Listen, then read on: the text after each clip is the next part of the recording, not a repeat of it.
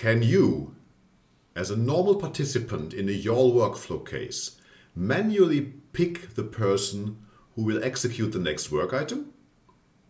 The answer is yes, if you are the boss. Hi, my name is Andreas Hense and I do videos on business process automation. This video is part of a series of videos on the business process management system YAWL. Today, I'll show you how to create a team in YAWL. The next tutorial will be about delegating work items to members of a team. In this video, I'll do two things. First, I'll show you the structure of the team, and then I'll show you how to create it in the control center. So let's first look at the structure of the team.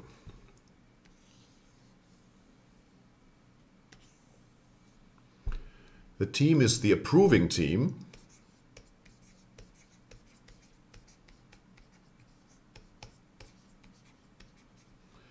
And there are 3 participants in the team.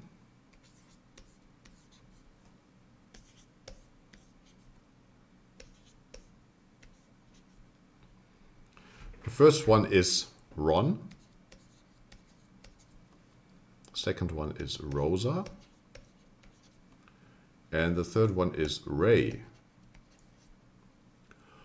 All of them also have the role approver. And then Ron is the boss, so Rosa reports to, and Ray reports to.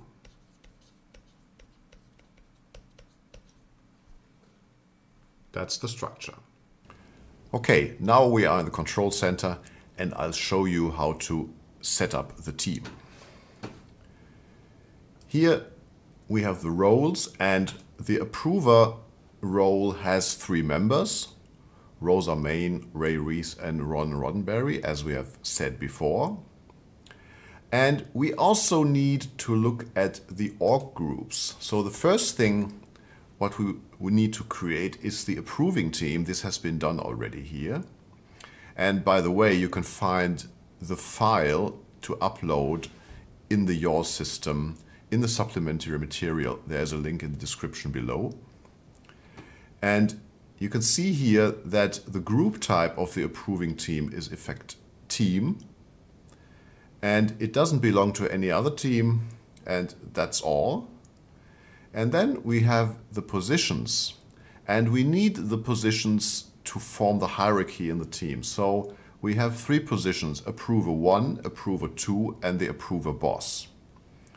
And if you look at the approver 1, you can see that the approver 1 reports to the approver boss, approver 2 as well, and the approver boss doesn't report to anyone. So this is for the structure.